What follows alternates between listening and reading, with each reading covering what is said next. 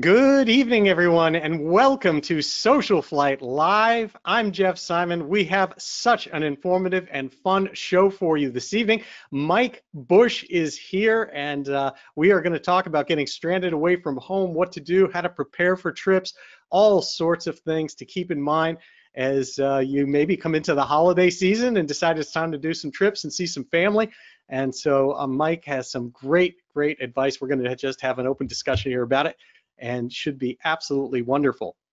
Before we get started, just a few things as always. We have so many amazing fall events that are showing up in SocialFlight, so be sure to check out SocialFlight.com and the free SocialFlight mobile apps for Apple and Android devices. You can see all the great fly-ins and pancake breakfasts and pumpkin drops and all these cool things that we're seeing happening all around the country to celebrate fall. It is just so cool. It's all free. It's here to support General Aviation. Just check out socialflight.com. In addition, in SocialFlight, we have our Fly to Win challenge. All you need to do is get the app and just check in at least one airport. Could be your home airport, and hopefully it's a bunch of airports as you fly around. And that Fly to Win challenge has us giving away prizes. We just gave away an Aspen E5 system, and that is so cool to see that as that panel comes together, it's going into the shop for that winner, that SocialFlight member. We are giving away now a Lightspeed Zulu 3. There is still time to win that. Again, just get the app, just check in, no cost, and you could be our next winner. We are always giving things away here at SocialFlight. And our last thing is to go check out SocialFlight's FAA learning system.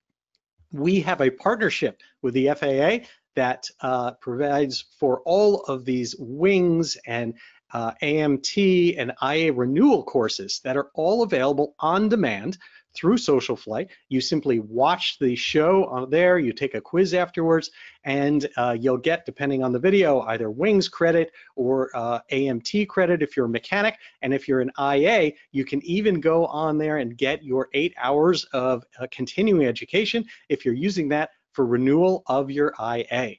The last thing that I would like to announce for this evening, very excited, just got back from MDAA, and there's some videos out there on that. And in addition to that, I was able to spend some time with one of our wonderful new sponsors here at SocialFlight, and that is Avionics. They have come on board helping to keep all of this going and make it available to all of you. And we're going to have them in a future episode here on the show to talk about their sky beacon, their sky sensor, some really cool products that they have that are also coming on the market. So be sure to check out Avionics. And now I'd like to introduce tonight's guest, Mike Busch. Mike is arguably the best known AMP and IA in general aviation. He founded Savvy Aviation in 2008 to provide aircraft maintenance management and consulting services to thousands of aircraft owners, including pre-buy management, innovative engine monitor analysis, and 24/7 breakdown assistance. That's essentially AAA for general aviation. It's probably one of the things we're going to talk about, of course, tonight when it comes to getting stuck away from home. He has authored hundreds of articles and 4 books on aircraft ownership and maintenance. And tonight, he's here to talk about being stuck away from home. Let me bring him on the line now, as I am so excited to have him join us here. Welcome to the show. Hey, Mike, how are you doing this evening?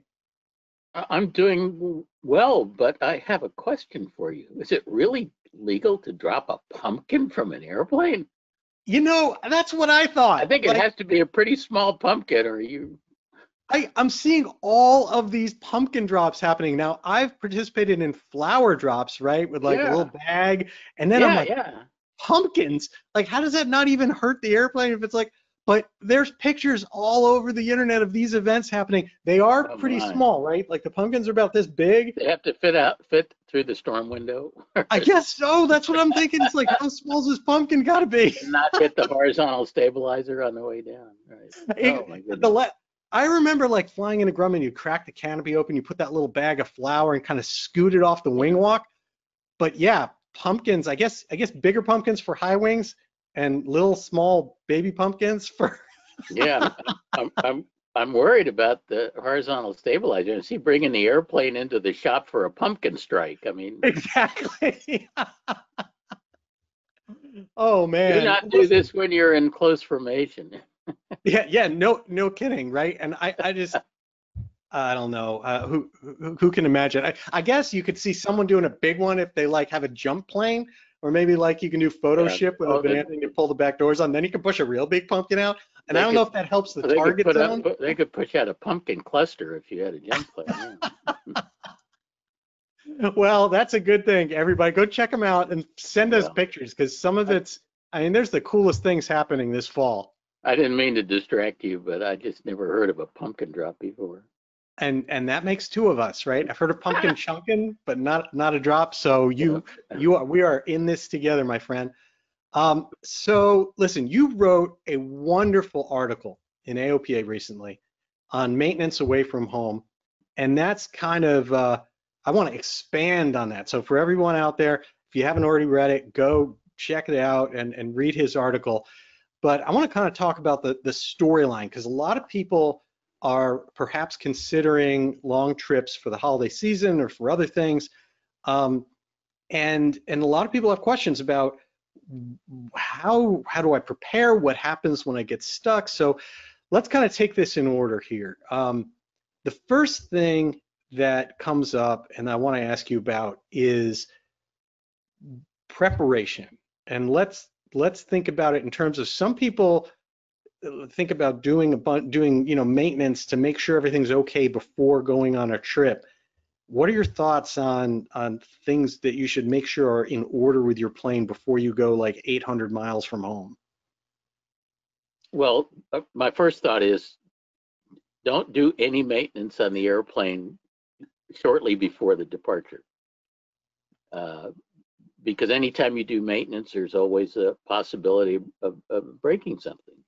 And we don't want to launch off on a trip with maintenance-induced failures. So if you need to do something to prepare for the trip, maybe an oil change or something, do it a few hours ahead of time. Get a little time on the airplane before you launch off onto a long trip, because just to make sure that everything is working fine. I get, even when I'm doing my own maintenance, I follow that rule because everybody makes mistakes. That makes a lot of sense. I mean, so many of the things that you've written about in your books and you've lectured on is maintenance-induced failure or early, infancy failure when you put a new component on. So Yeah. that makes sense. So you're saying, give it a number of hours or time beforehand, so you have a lot of time on whatever things before you launch off on some trip. Yeah, you know me anyway. I'm sort of a dyed-in-the-wool maintenance minimalist. Yes. And proud of it.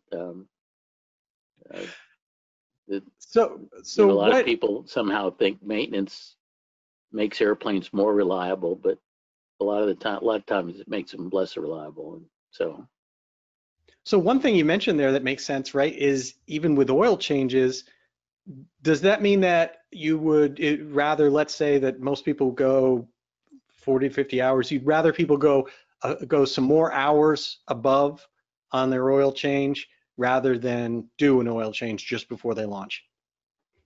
well, the, the the oil change is not particularly invasive procedure. Um, so, I would definitely want to have a couple of hours on the airplane after the oil change.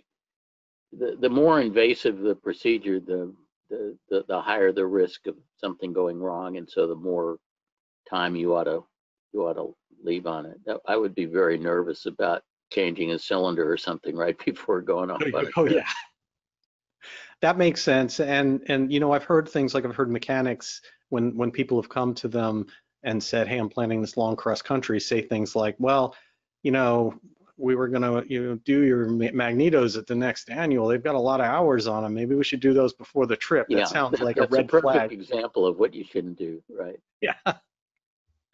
And you mentioned that oil changes aren't that invasive. I will say I met up with someone at an airport when we were traveling and was talking with them that had just gotten a mall. That's this gorgeous mall, and they'd flown it cross country back after they went to pick it up. And the last thing that was done on it before they picked it up was an oil change. And the first thing that happened to them midway on their trip back is the oil filter was loose and spraying oil everywhere. Yeah, exactly. That's the risk. It's funny you brought up the mag thing because I violated my own rule. I had sent all 4 mags on my airplane out for 500-hour, and not very long after that, I had a commitment in Indiana. I flew my airplane from California to Indiana, and about it made it all the way to Wichita without any problems. But on the last leg from Wichita into Indiana, about 20 minutes before I got to my destination, I got an engine monitor alarm, a high TIT alarm, and about 30 seconds worth of troubleshooting, and it proved to me that one of the mags had gone completely dead. Oh, wow. It had maybe 6 hours on it since the 500-hour. And it was a 3-day weekend, and the destination airport, I learned, had no maintenance at all on it. So it was interesting. I was able to get a mag overnighted in, and but just by the skin of my teeth, because everybody was shutting down for this 3-day weekend. And I was able to pull together enough tools to change out the mag on the ramp there. Wow. But, so I mean, it was a perfect example of what you shouldn't do, you know. So when I give this advice, it's from painful experience. How did you pull enough tools? I can see enough tools together to mount a mag, but how did you pull enough tools together randomly to time a mag? Well, I with the timing, I had a friend who's an aircraft owner who is not a A&P, but does a lot of his own work, and I asked him to put a bunch of tools. I gave him a list of tools I was going to need, including a buzz box, and had him drive down and help me out. And I kind of cheated. I just timed the new mag to match up with the old mag rather than, you know, That's probably good enough. the inclinometer stuff. I just wanted to get home. I mean, that's the key thing.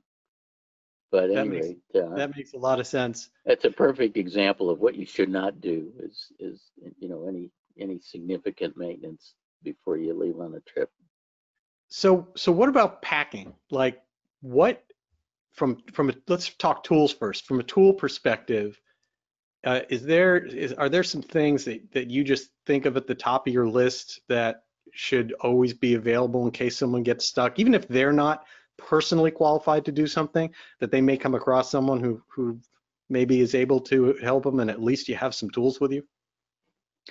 Well, as a matter of fact, some years ago, I wrote an article on this called "The Traveling Toolkit" that was published in the EAA Sport Aviation, and I've got it on the website. So if you Google Mike Busch Traveling Toolkit, I'm pretty sure you'll find it. Perfect. I can't remember whether toolkit was 2 words or 1 word, but so try it both ways. But one way or the other, you'll find the article. But you know, you have to be very, very selective about tools because tools are heavy, and you know, the normal mechanics roll around tool cabinet probably weighs 800 pounds. So you have to be very careful about, take just, you know, a very thoughtful minimum. The most important tools to carry with you are ones that you're unlikely to be able to score at the local Ace hardware store wherever you're stuck, you know. So if you know, if you didn't have a number 2 screwdriver, it wouldn't be the end of the world because you can always come up with one of those. But it might be harder to find safety wire pliers, for example. Or like a spark plug socket, like a deep spark plug socket. The airplane I fly now, or have flown for the last 30 some odd years, has a habit of eating vacuum pumps, and they're 1000 series vacuum pumps because they operate the de-icing boot. So nobody stocks those vacuum pumps.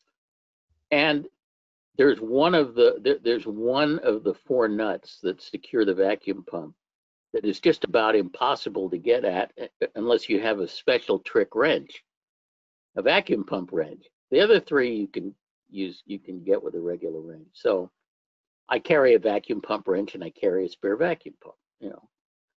Yep. It kind of varies from airplane to airplane.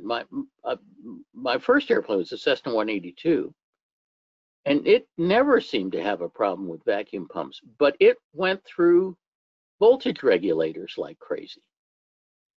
And the second time I wound up sleeping on a hard wooden bench in an FBO because my voltage regulator went out.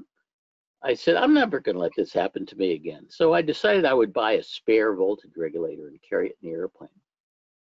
And of course, you know the rest of the story. Once I had the spare, I never had another voltage regulator failure because spare parts radiate a force field of some sort. I've never quite figured out the physics of it. But if you have a spare, it's really good protection against the primary failing. You know, it seems to work out that way. I love that. That is exactly what I've experienced. Yeah. And it saves you on the labor. In the 310, I don't carry spare regulators because I've never had a regulator failure. But I had lots of vacuum pump failures, so I carry spare vacuum pump. But again, you get to save the labor. You keep the part. You never have to worry about using it because you have it. And then you don't have to deal with the labor of installation. I know my kit, it's funny, I was chuckling as you were saying that because that's exactly what's in my kit. I've got a voltage regulator, I've got a vacuum pump, I've got the vacuum pump wrench, which is bent in a way that it never fits nicely into any case. And that's kind of like what I do. Although there's one other thing, which is we got stuck down in Clemson visiting. That's where Ben is. And as we landed, had a flat tire, and you would think, oh yeah, you can always find your way into getting a new tube. No way. No, And but yeah, you know, that's the one blessing is FedEx overnight. You can generally get them overnighted. You know, you call Desser, whichever coast you're closest to, and you can usually get the thing the next day. Yes, but we're usually all traveling. Unless it's a 3-day weekend. On a 3-day weekend. That's exactly when we were traveling. So, and that's when the failures always happen. They know about these things, you know. It's so supplies. Let's see. So maybe keep a tube, a spark plug. What else would you? Yeah, I carry a couple spark plugs and a spark plug socket. That's another one you can't pick up at Ace Hardware, you know. So it's always good to carry stuff like that. I carry a spare landing light bulb and a spare taxi light bulb because I've been too much of a cheapskate to change those out for LEDs. But I do have LED position lights and stuff, so I don't have to carry spares of those anymore. Makes sense. But you know, it in my experience, it's very airplane specific. Right. You own an airplane for a while, you get a sense of what sort of things fail on a regular basis and what sort of things are really reliable. So it's a good idea to carry the stuff that fails, assuming it's not too bulky or too heavy. I mean, there's some things like I'm not going to carry like a spare battery, stuff like that. But I don't know if there's something similar in Cessnas like yours. I know in the Bonanzas you also keep a spare tow pin because those will snap if someone tries to tow your plane. Yeah, and they tow it at an angle, they'll snap it right off. Yeah, but it is very airplane specific, and if you've owned the airplane for a while, you sort of get a sense of what sorts of things you really want to carry spares of. What about the idea of bringing either electronically or physically some form of manuals that would help you or a mechanic? Absolutely.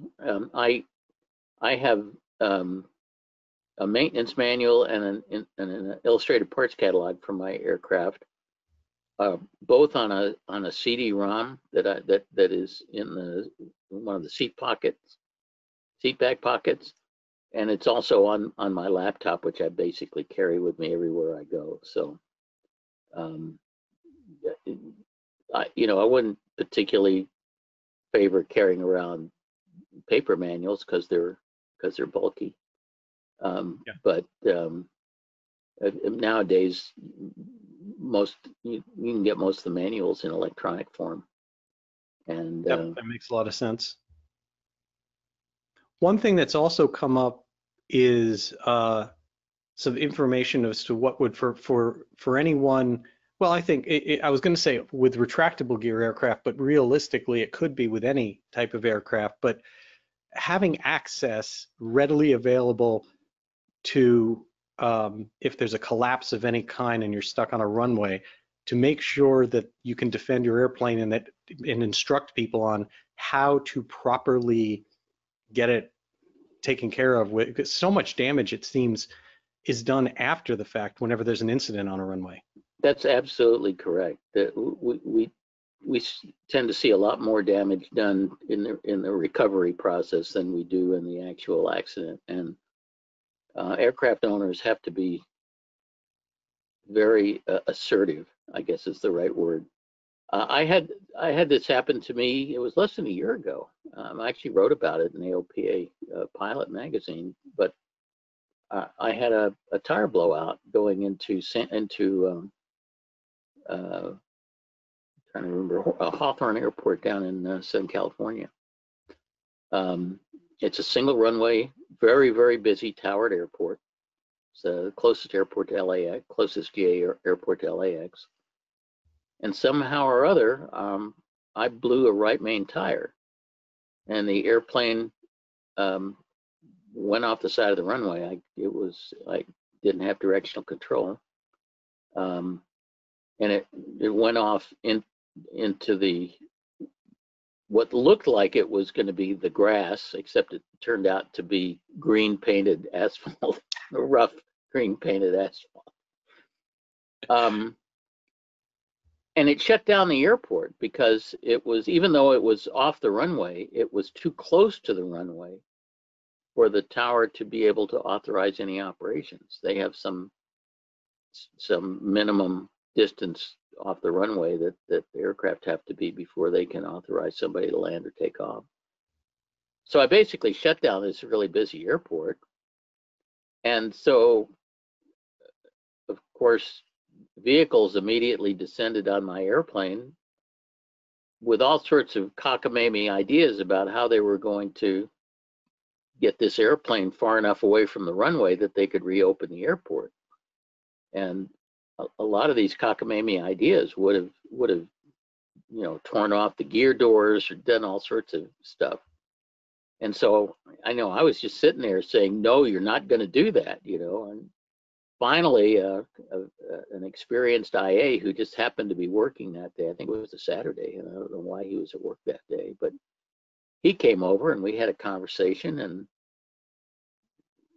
finally came up with an idea that we both agreed would probably work, and we were able to do it, lift the airplane enough to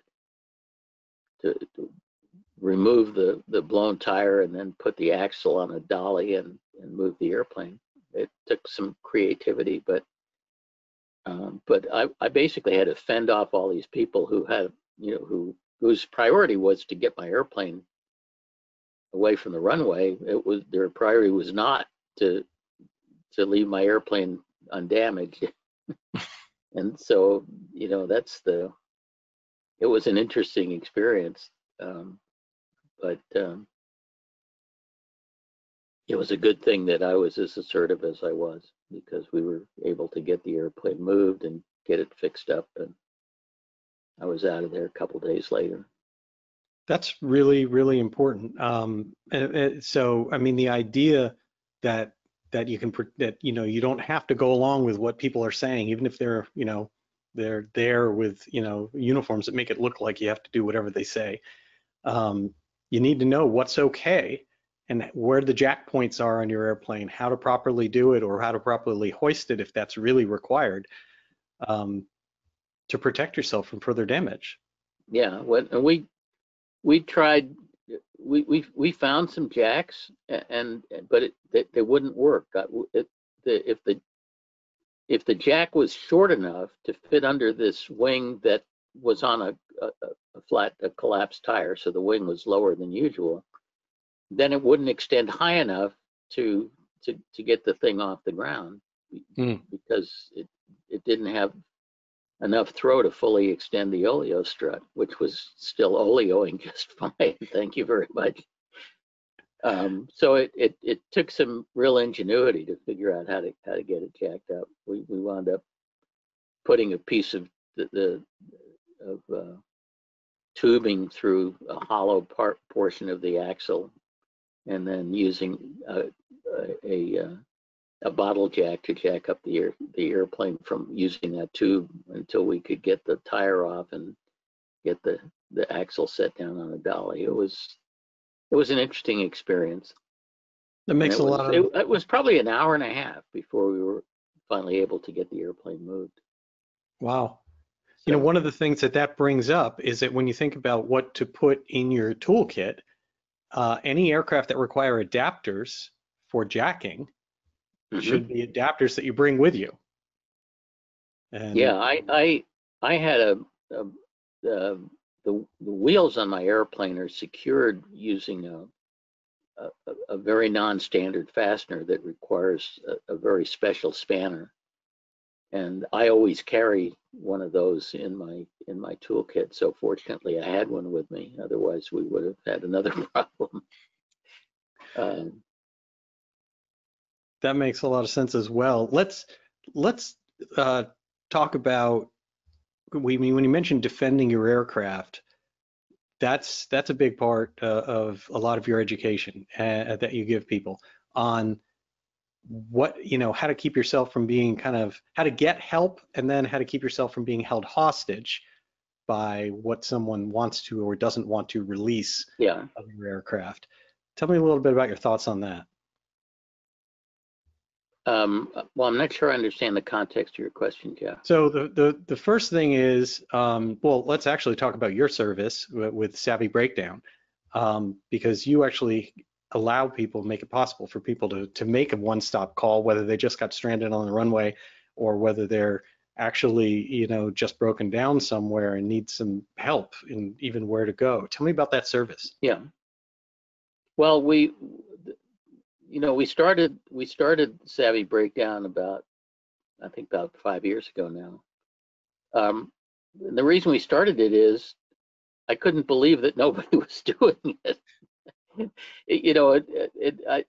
Every category of owner-operated motor vehicles, whether it's cars, it's RVs, it's snowmobiles, it's boats, every category of owner-operated motor vehicles have breakdown service except for airplanes. I couldn't believe that nobody did it.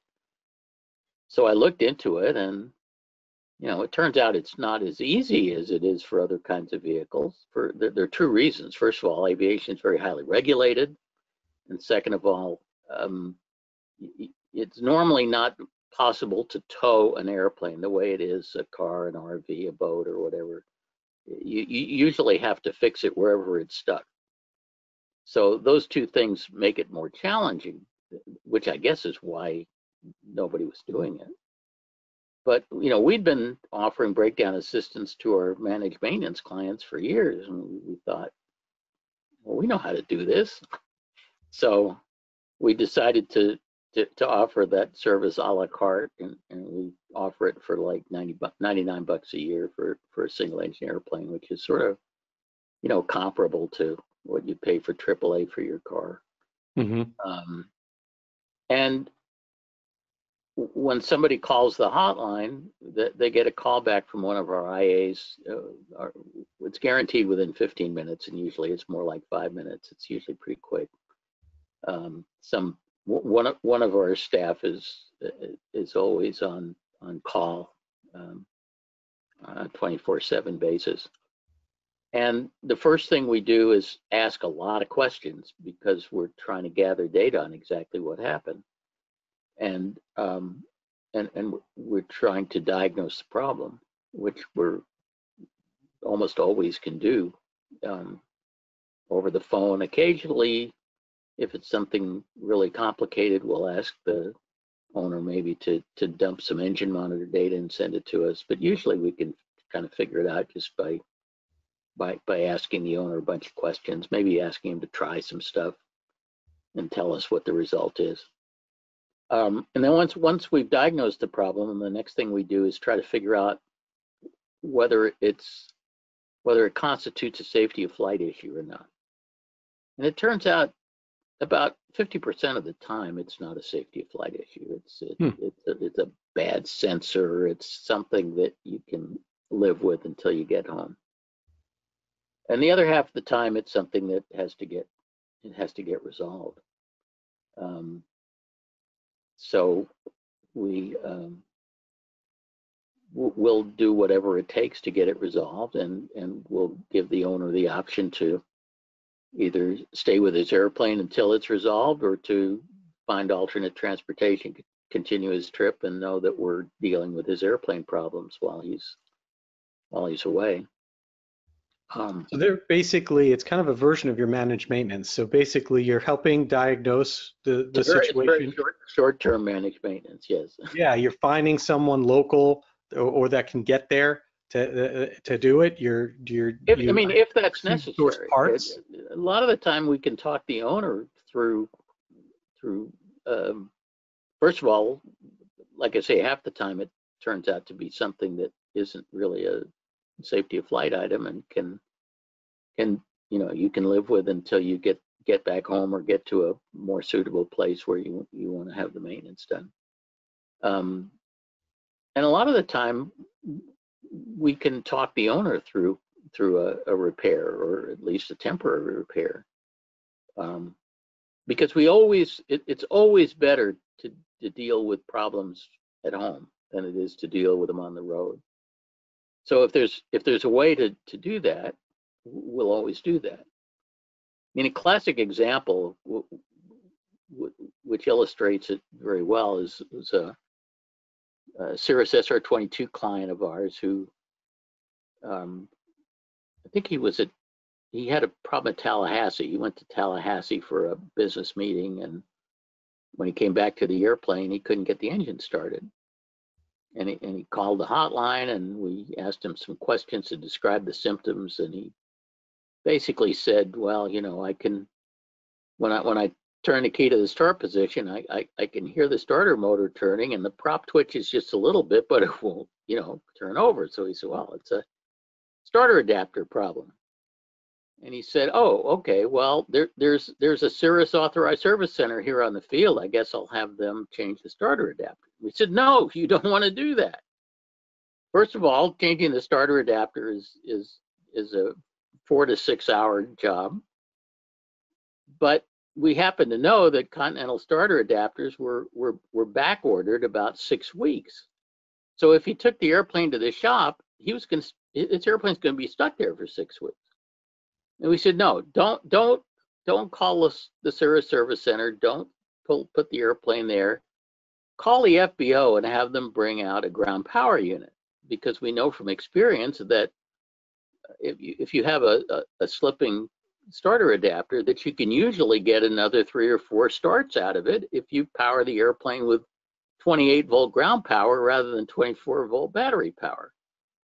So he got the FBO to bring out their cart, and 15 minutes later he had the engine running, and he flew home, and then he dealt with it at home. We always like to get the aircraft owner home with the minimum amount of work possible. In this case, we didn't have to do any maintenance. We just had to come up with a battlefield technique to get him back home, which is, and it happened to be he was going home for Thanksgiving dinner. So, it was even more important to do that. That makes sense. And like you said, it's not a safety of flight issue. Either your engine's running or it's not. The thing is, if you put your airplane in a maintenance shop, they are totally focused on fixing the airplane. We don't focus on fixing the airplane. We focus on getting the owner to where he wants to go, or getting the owner home. And we will do only as much maintenance as is absolutely necessary to accomplish that goal, because doing maintenance on the road is a very uncomfortable thing. And it frequently involves being stuck somewhere you don't want to be for some indeterminate time, and you're dealing with people you don't really know whether to trust or not. It's just a terribly uncomfortable situation. So our focus is, we call it owner first, airplane second. We're focused on solving the owner's problem, not solving the airplane's problem. We'll solve the airplane's problem only to the extent necessary to solve the owner's problem. I like that a lot. Yeah. When you talk about advocacy, which is such a big part of all the things that you've written about the rights of the aircraft owner and how to know your rights and how to exercise your rights, what kind of advice can you give owners that are, assuming that they don't happen to have your service like everybody should, and they're stuck away from home, and someone is basically saying, no, that's not airworthy, I'm not letting you, or I don't think, or I found some other problem. What are your thoughts on what do you tell someone to kind of arm people with understanding their rights a little bit more? Okay, well, first of all, it's very important to understand that no mechanic has the authority to ground your airplane. There are people who have that authority. They're called airworthiness safety inspectors, and they work for the FAA and the FISTO.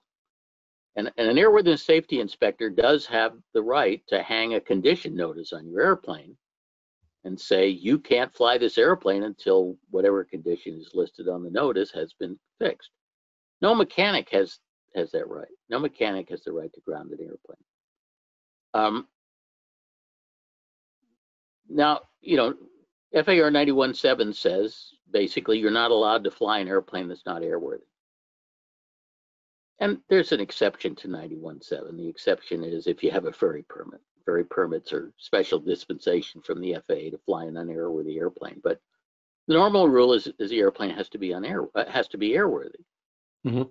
But who makes a determination whether an airplane is airworthy? Well, once a year, you're required to hire an IA to make that determination.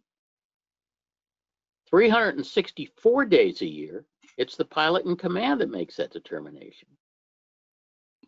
So if you put your airplane in the shop for anything other than an annual inspection or 100-hour inspection, most of us don't have to do those, it's not the shop's business to tell you whether the airplane's airworthy. It's only the shop's business to make the repairs that you ask them to make. Mm-hmm. And when they sign off a logbook entry for those repairs, that signature isn't saying the airplane is airworthy. It's only saying that the work that they did was done properly. That's all the signature means. Mm-hmm. The only signature in a logbook that says that the airplane is airworthy is the one the IA makes when he signs off an annual inspection. The classic example that I always use when I'm doing IA renewal seminars is I said, okay, so an aircraft owner brings his Cessna 182 into your shop, and you walk around the airplane and you notice two things about the airplane. One is that the right main tire is flat, and the other is that the left wing is missing. And the owner says, would you please change the flat tire? So what do? You change the flat tire, you make a logbook entry saying I changed the tire with, I installed a Michelin 6006 4-ply tire and a tube and all that stuff, and you sign it off. Your signature doesn't mean, and then you say to the owner, by the way, your airplane's ready, the tire's changed, but oh, by the way, I couldn't help but notice that the left wing is missing, so If I were you, I probably wouldn't fly the airplane in this condition, but it would be only, a helpful, friendly suggestion. It's not the mechanic's business that the left wing is missing, okay? You only asked him to replace the right main tire, and he did that. And he signed off his logbook entry saying, I did that. I did it satisfactorily. Now, I wouldn't advise trying to get the annual inspection signed off on that airplane without the left wing, because that's a whole different ballgame. Once a year, an IA has to make an airworthiness determination. If he sees the left wing missing, he's going to say, hey, by the way, I'm not going to be able to sign off this annual as airworthy. I'll be glad to do the annual, and I'll sign it off with a discrepancy list and give you a discrepancy list with one item on it saying there's no left wing on this airplane. But I can't sign off the annual as airworthy. But in any other context other than an annual inspection, you're not asking the mechanic to make any sort of airworthiness determination. That's not his job. His job is to do what you tell him to do. You tell him to change the flat tire, he can change the flat tire and sign it off. And if any mechanic says, I can't sign off, this logbook entry because there's no left wing, that's wrong. That's totally ridiculous. Right. Do you find that is something that you run into during your Savvy breakdown services and when you're trying to advocate for people? Obviously, not in the extreme cases of missing a left wing, but other things that I use that case just because yes. it's, But I mean, I've heard things where people have done the tire. Hey, I need it. I need the tire. I need the tube replaced. And the shop's like, well, I think this tire is too worn, and we don't have any other tires, so I'm not going to do the tube, or I'm not going to sign it off. Or I think the brake disc is below minimums, or your pads are below minimums, or I don't like the way the strut looks, or whatever. Do you have issues that you come across with that? Yeah, now you're getting into a very interesting area. Let's take the case that you talked about where you're asking a mechanic to replace the tube. In order to replace the tube, he has to remove the tire. There isn't any way to replace the tube without removing the tire. And if he feels that the tire is in unairworthy condition, and by the way, a tire isn't unairworthy unless it's worn to the point that cord is showing. You look that right up in the Goodyear tire maintenance manual, and it says it very specifically. But if he finds the tire is unairworthy, he can't really reinstall an unairworthy tire on the airplane, because part of what you're asking him to do involves the tire, even though you want the tube replaced. Right. And the same thing may be true of the brake linings. If he has to take the brakes apart in order to get the wheel off, in order to change the tube, which is generally the case, then he can't really put unairworthy brake linings back on your airplane because part of what you asked him to do involved taking them off. Right. But if there's a huge dent in the wing, that has nothing to do with what you asked him to do. So it's if he brings up the dent in the wing, then he's basically on a fishing expedition. And annual inspections are you are authorizing a fishing expedition when you bring an airplane in for an annual inspection. That's what an annual inspection is. It's a fishing expedition, but normal maintenance is not supposed to be a fishing expedition. They're supposed to fix what you asked. But again, in the case of the tire stuff we were talking about, you can't just replace a tube. You got to take a bunch of stuff apart in order to replace the tube. And the stuff you took apart really has to be in airworthy condition before the mechanic can put it back together.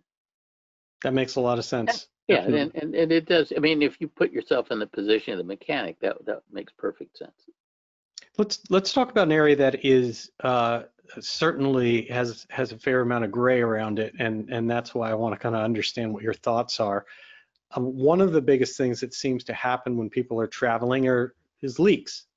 And sometimes maybe it was something that was already there. Sometimes it becomes different. If you're talking about fuel, if you're talking about oil, how do you help guide people about what's acceptable and what isn't? What resources should people go to figure that out, to help advocate, to get themselves back to where they want to be for their maintenance?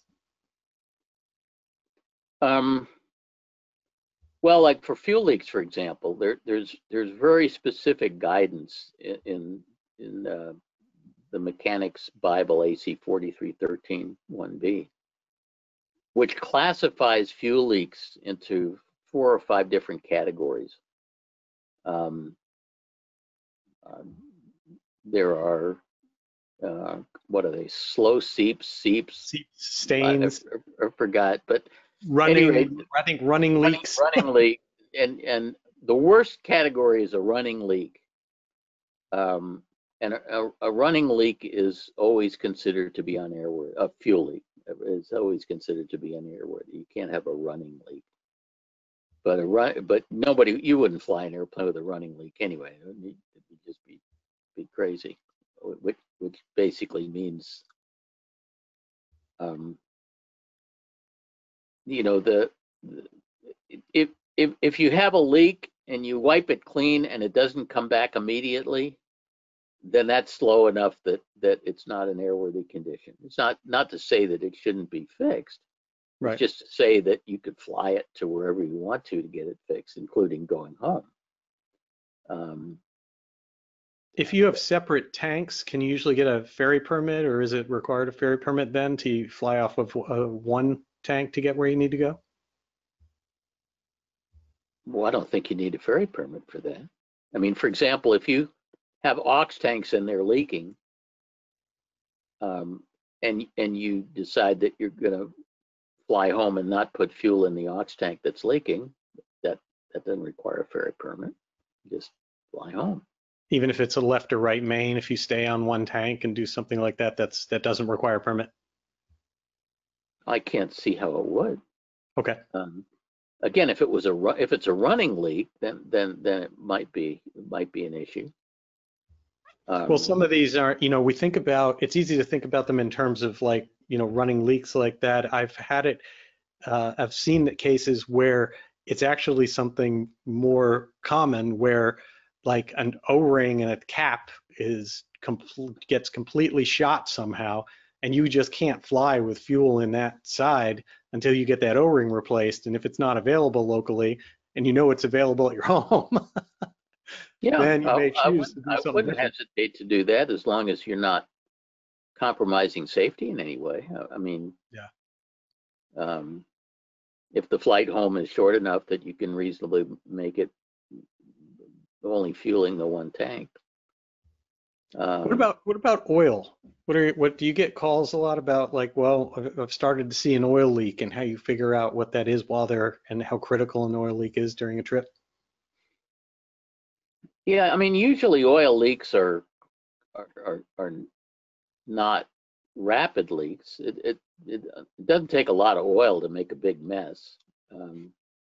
The only really rapid oil leaks that I've seen are typically where somebody forgets to secure the oil filler cap, or alternatively, the quick drain isn't closed and oil is coming out the drain.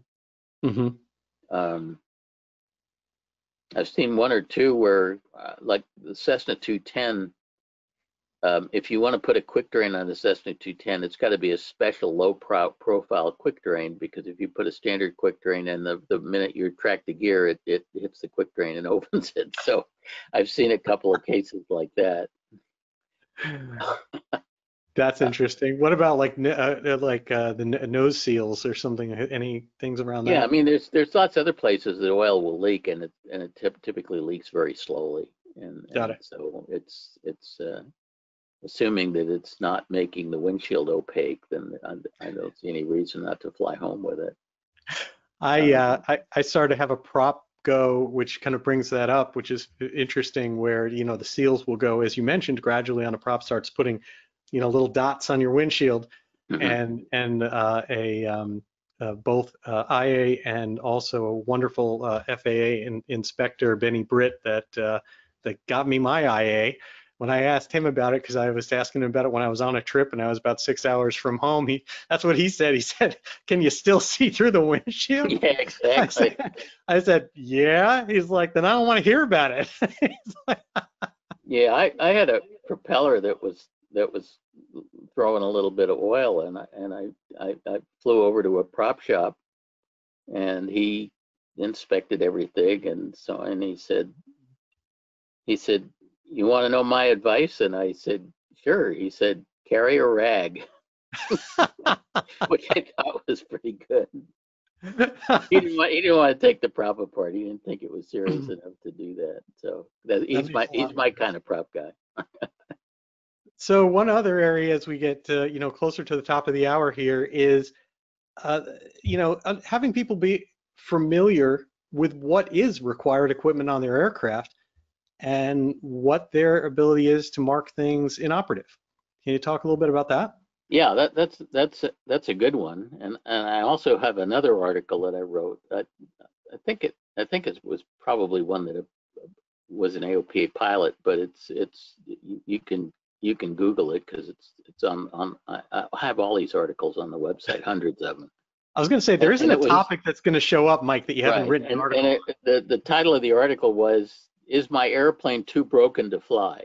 And it talked all about the subject that you're talking about, which is 91.413D for regulation wonks, um, which uh, which talks about um, inoperative equipment, uh, inoperative um, equipment, and it's a very complicated regulation. Um, but it if something is inoperative um, on big airplanes, um, the airplane has what's called a minimum equipment list, which basically spells out for you exactly what equipment can and cannot be inoperative. But for little airplanes like ours, the FAA doesn't have the manpower to generate MELs for all of us. So they finally came out with this thing called 91.213D, which is sort of a generic set of rules for little airplanes as to what we're allowed to to fly with inoperative and what we can't. And there's a series of tests in the regulation. I don't have it in front of me because I didn't know you could ask me this question. But yeah, basically, the first question is it on the list of required equipment for the aircraft, which comes from the manufacturer. Then the next question is it required by any of the Part 91 regulations? There's regs that say for day VFR flight, here's what you have to have, and for night VFR flight, here's what you have to have, and for day IFR and so on. So the next question is the equipment required by one of those Part 91 regulations? And then the if it's not required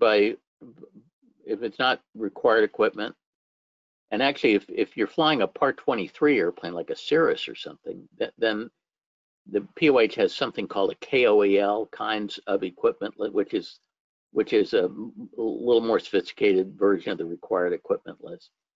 So the equipment has to not be required or required by the KOEL and not required by Part 91.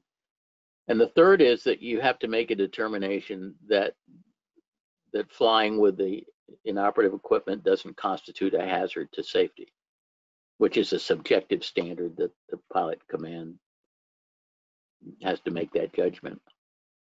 And if it passes all of those tests, then you're allowed to to fly with it inoperative by either removing the equipment from the airplane or by disabling it and placarding it as inoperative.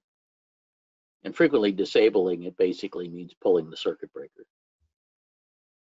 If it's, if it's avionics or something like that. Mm-hmm. But it is a very complex regulation. It's one of the longest regulations, I think, in Part 91, because it goes through all of these different tests that you have to perform. That makes sense. And for the things when you can't do it, when you can't get past things by placarding and understanding required equipment, and you do require a ferry permit, I think it's important to clarify for people, because we've had some questions that that's not something an owner themselves does. That's something that you have to get done by a mechanic. What is a ferry permit, if that is required? Oh, the ferry permit. Well, the ferry permit actually, an owner can apply for a ferry permit. It's really the applicant of the ferry permit is almost always the owner. Mm-hmm. But in order to get a ferry permit, the typical way of doing it is to get an A&P mechanic to make a logbook entry that says that he's inspected the airplane and it's safe to make the proposed ferry flight. Now that's a very low standard. It's not saying that it's airworthy. Obviously, if the airplane was airworthy, you wouldn't need a ferry permit. So the airplane is admittedly unairworthy, otherwise you wouldn't be applying for the ferry permit. But basically what the mechanic is being asked to say in the logbook entry is that he has determined that the airplane is safe to make the 30-minute flight or whatever flight you're trying to make. Now, that's not a requirement to have a safe to fly logbook entry. But if you don't have one, it means an FAA inspector is going to have to come out and look at your airplane. Now, you don't want that. Because an FAA inspector is the guy that has the right to hang a condition notice on your airplane. So you never want an FAA inspector looking at your airplane if you can help it. They're also the least likely people to actually go along with whatever is and sign their name. Well, and the other thing is that with the staffing problems that the FAA has, it's likely to be 3 weeks from next Sunday before the inspector can come out and look at your airplane. So for practically speaking, you always want to get a safety ferry logbook entry from an A&P, preferably a very friendly A&P. Absolutely. And if you have one of those, then usually it's a piece of cake to get to get the ferry permit. And typically, it used to be that you fill out a form called 8130-6. Which is actually a big long form that's an application for an airworthiness certificate, but you only fill out a couple of sections of it when you want a ferry permit and you leave the rest of it blank. And it used to be we'd fax it to the FAA and they'd fax us back the ferry permit. But nowadays you mostly email it to them and they email you back the ferry permit. And it's not uncommon to get a ferry permit turned around in the same day. And getting anything done in the same day is good news. So speaking of response time, as we come to the top of the hour, tell us again about Savvy's breakdown service and how people can take part in this. Because I'll tell you, for $99 to have someone that you can call, I can't imagine a better deal. Yeah, I think it's kind of a no-brainer too. We actually reduced the price on it. It was originally $150, and we did it for a couple of years and said, hey, I think we can cut the price on it. It's the only price we've ever cut is breakdown assistance. Sure, because once someone experiences what they get on the other end of managed service just for their breakdown, they're going to sign up and have the managed service because it's so good.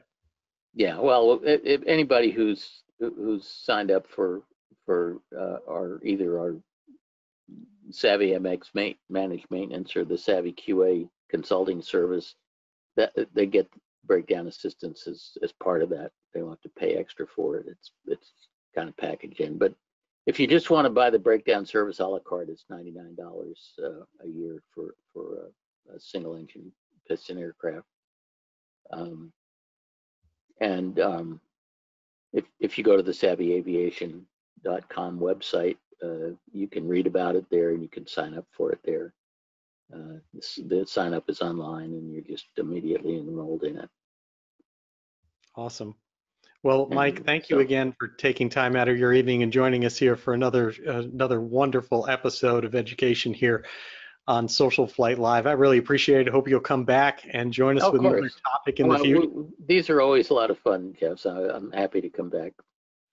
That's great. And for anyone out there, be sure to check out Mike's article, all of his articles in AOPA, but especially when it comes to breakdown and advocating for yourself. Take a look at the most recent AOPA article that he wrote on how to get rescued and get those services when you're away from home.